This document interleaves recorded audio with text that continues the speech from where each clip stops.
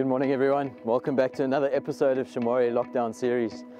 We've had such phenomenal response and feedback over the last few weeks of doing this filming that we've decided to introduce our own full-time platform called Shamwari TV.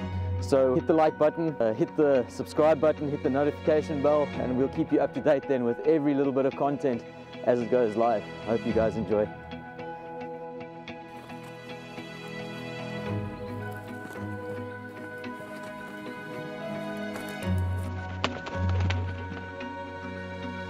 I'm just moving along the river line over here, and as you can see, it's very, very dry in this riverbed over here. We have been going through a drought for the last few years in this part of the country, in the Eastern Cape. So a lot of our water has shrunk down into the more concentrated pools. For that reason, you'll see the hippos are now starting to move quite far distances, either for feeding or for moving back to water. So I'm going to carry on heading along this river line and see if we can find the hippos this morning.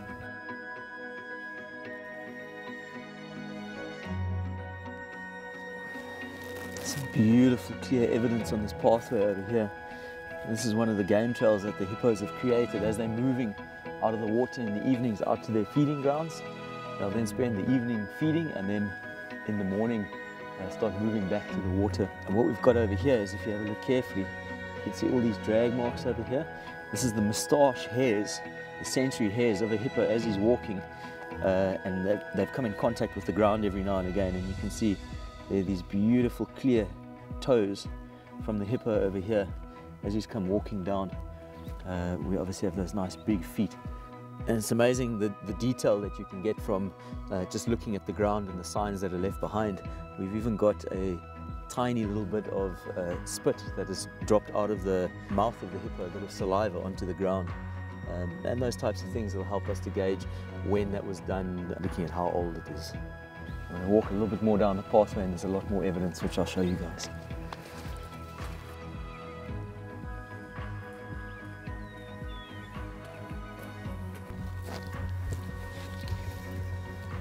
Well, this is incredibly fresh hippo dung over here. You can see the content of this is all grass. One step further than that, we can say this is a territorial male. Your bull hippos will, as they're moving in and out of the water, come to these spots where they will mark their territory. They will generally back up next to a bush, and as they defecate, they slap their tail backwards and forwards, and it sprays the dung over a much wider area. So we know we're very close. A lot of sign, a lot of fresh activity. This reminds me of a folklore story about hippos and their diet. Do hippos eat fish? And the answer is no, they don't. They only eat grass. And a way of proving that, to make the story very short, is that they spray their dung every morning so that the creator can go through the dung and make sure there's no sneaky fish bones in there, to prove that his diet is made up just of grass. So that's a nice fresh territorial marking from a hippo bull.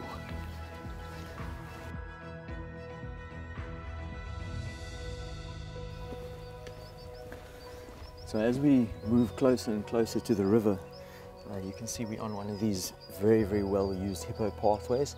It's two parallel lines next to one another, so we know it's made by hippos and used extensively by hippos. Other animals will use it, but the hippos made this and they use it every night. This is their way of getting in and out of the river. So as we get closer to the river, the vegetation is getting a lot more dense. We definitely need to be alert. A lot of the time, especially this time of the year when it's not so hot, the hippos will be sleeping out of the water and they'll be bedded up in some of this dense vegetation. So when you are walking like this, it can be quite tricky. You can bump into them quite easily.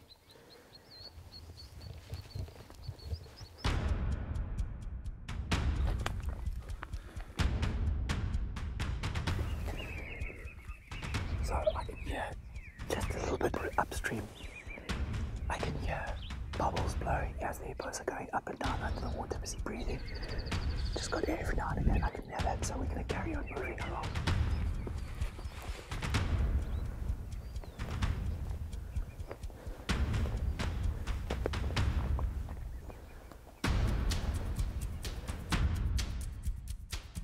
As we're getting closer to them, I can now hear them a lot better. Hear a bit of contact calling every now and again, and I can see the water is actually starting to move a little bit, so we're very close. So I know where they are. I'm going to try and find a good way in, a good safe way. Get in, view them, and then move out.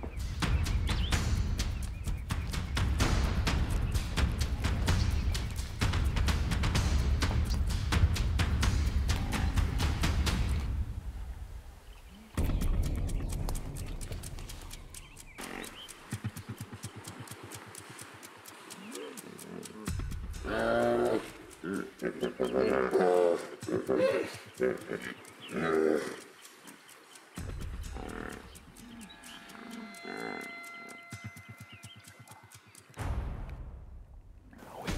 definitely not going to overstay our welcome.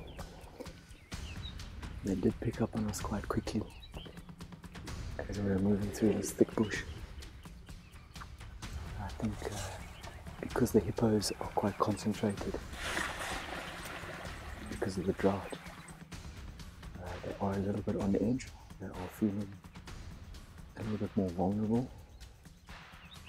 and obviously my primary intention is not to put any pressure on these guys. As you can see, as we've just sat here nice and quietly for a little bit, so they've calmed down as well. A whole bunch of them are starting to go back to sleep again, so they're getting nice and relaxed.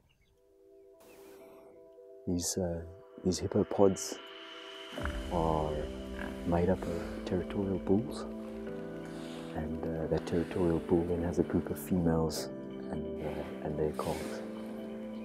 And when you go into periods of drought, or there's a shortage of food or anything like that, so competition increases, and the ones that get affected the most are actually your young hippo bulls, 3-year-old, 4-year-old hippo bulls. Like, they're not old enough to have their own territories yet. They can't compete against the big bulls, and so they get pushed out of their territories, and they become these nomadic guys who often get quite badly wounded in fighting. They can succumb to their wounds and die. If you look at that one sticking his mouth out of the water, you can see those long sensory hairs, and it's those hairs that we managed to see on the tracks this morning on the pathway as we were walking down. Hippos have the unbelievable ability to actually sleep in water. They obviously can't breathe underwater, but they are able to sleep in water. As you can see now, most of them are sleeping. Every now and again you'll see some of them go below water. As they go down, automatically their nostrils will close, their ears fold back, close, and they'll go down, and they on average will stay under for about a minute. They'll then come up again, breathe, the ears will shake and close up again, and then under. And they can just do that on a natural cycle. It's quite natural for them and quite comfortable. So these guys have relaxed down nicely. They're all sleeping again. I'm not going to overstay my welcome. I think I'm pretty safe up here at the moment, but I don't want to put any pressure on these animals. So I'm going to move out